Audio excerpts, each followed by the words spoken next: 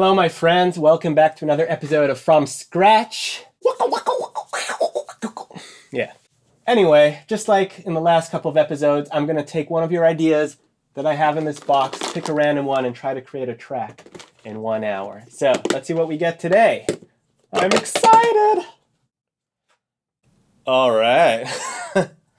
Metroid. You know what? Just give me a second, I'll be right back. So I recently got this Metroid hoodie, and I figured now would be a good opportunity to wear it for the first time. What do you think? Okay, let's get started. So, I think this one's going to be a little more challenging than the Zelda, Castlevania stuff because I don't have a super clear idea of how to create a Metroid sounding track.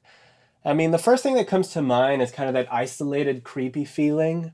When I take a look at the Metroid tracks that I've covered, and I've covered like 7 of them on my channel, they're all pretty different from each other, you know? So this is definitely going to be challenging, but I'm going to keep in mind that isolated, creepy feeling and chords with a lot of open voicings, like fourths and fifths. I feel like that is a major component of the Metroid sound.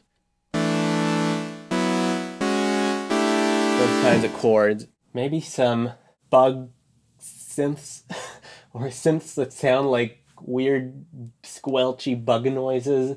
That could work. Maybe some choirs as well. A lot of Metroid tracks have a mellotron choir kind of sound, which adds to the scary feeling.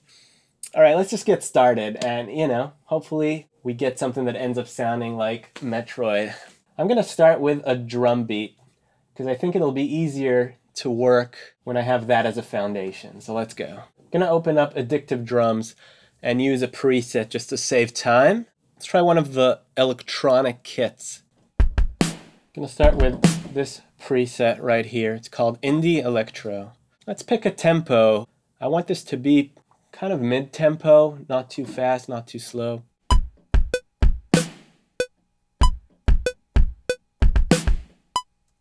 That's going to be my kick and snare loop.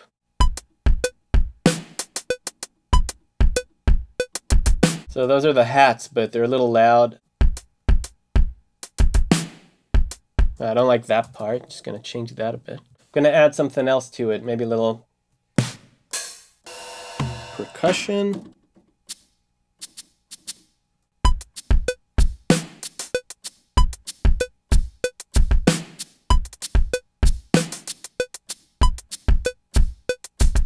I know it doesn't really sound creepy right now.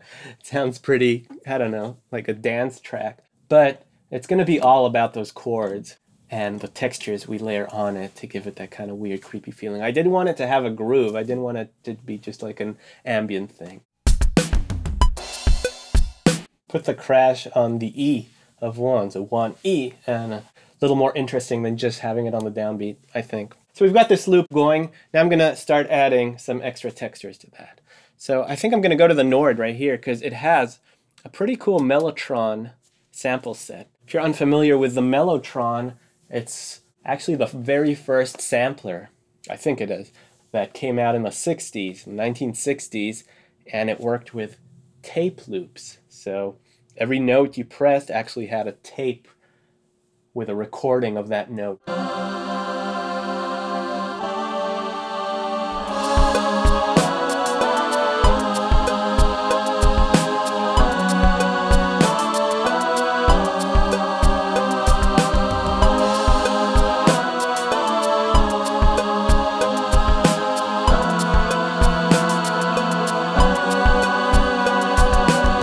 I don't know if you've noticed, but I was playing a bit with the pitch stick over here. Just very subtle movement.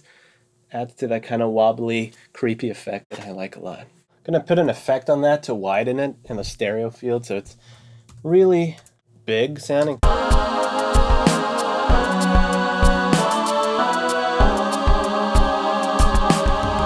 a little reverb on that. I want to try another mellotron sample to go with it. I'm going to double it with this sound. It has like a high pitch as well in there.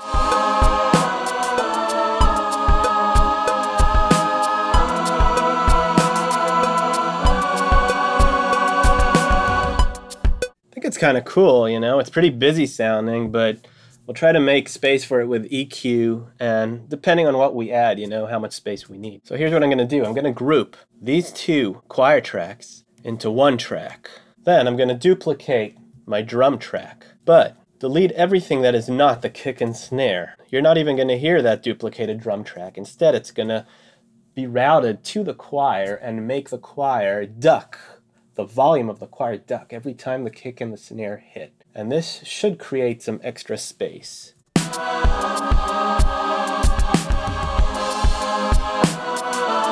So I'm using this plugin called Track Spacer, and what it does, it lets me choose only a certain frequency range that'll be affected. So I'm leaving the top end, the breathy end of the choir intact. It's not being affected by these volume changes, but the mid-rangey lower end of it is, and it clears up a little space. This is without it. This is with it. And yeah, it's pretty subtle, but it does create some extra space for us to add more stuff. Okay, let's add some synthy weird stuff.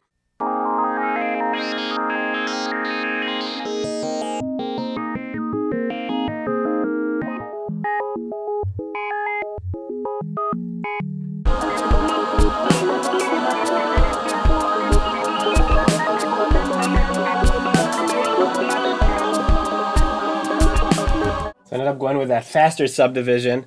I think it's pretty interesting. I'm going to leave it there in the meantime, figure out what to do with it. Adds a bit to that kind of sci-fi feel of the Metroid tracks. So one thing I forgot to mention, like some of the Metroid tracks have that sci-fi sound to them, obviously, and also some of them sound pretty majestic, especially like the overworld themes, and I think we're kind of going more in that direction, less of the like isolated dark cave vibe and more of an overworld kind of majestic but sci-fi vibe, if that makes sense. Hopefully. I want to add a bass to this. Let's start over. I've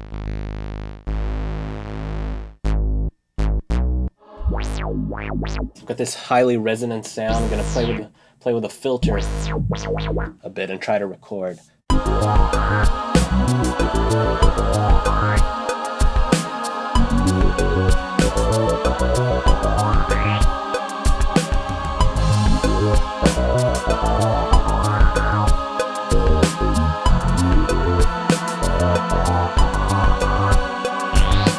It's not perfect, but it'll do.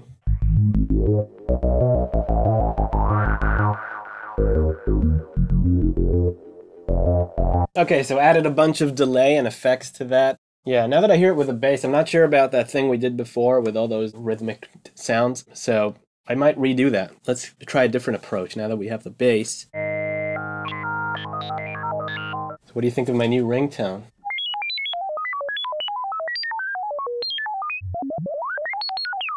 R2-D2. Now the sound is kind of tricky. I'm not really happy with anything I've tried yet. Might try something like that. Just like out of the mid-range, because the mid-range is already so busy, just everything sounds like it's just cluttering it up instead of really adding anything interesting.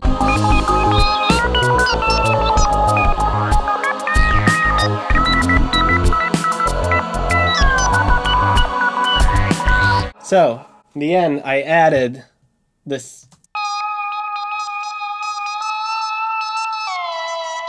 cat dying sound, which is kind of like a melody, but I also added back that thing I recorded before that I wasn't too happy with. And, you know, I don't have much time, so I'm just gonna go with it. Alright, it's time to add some Therevox. Nothing sounds more like an alien singing than this machine right here, and I really want to use it somehow in this track.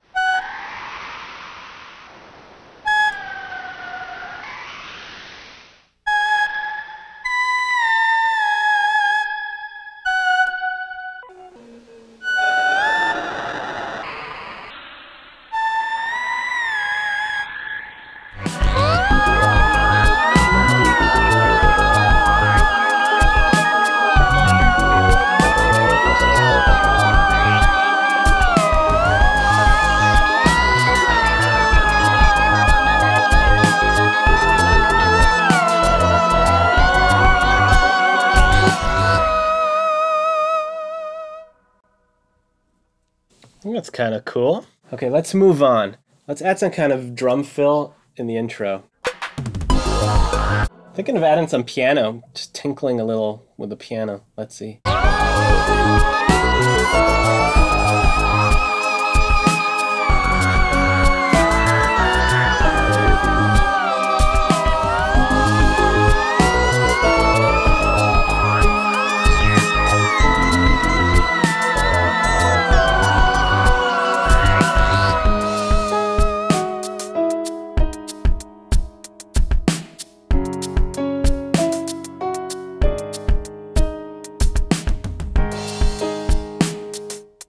I like the piano going on there at the end.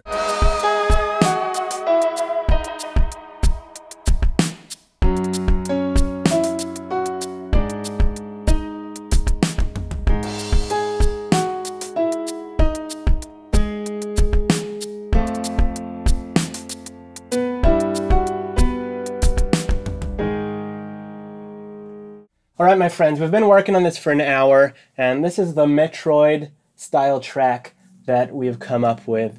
Now you'll have to tell me in the comments, does it sound like a Metroid track or not? Honestly, at this point I don't even know. I think it sort of does, you know, at least some elements of it, but let me know in the comments what you think.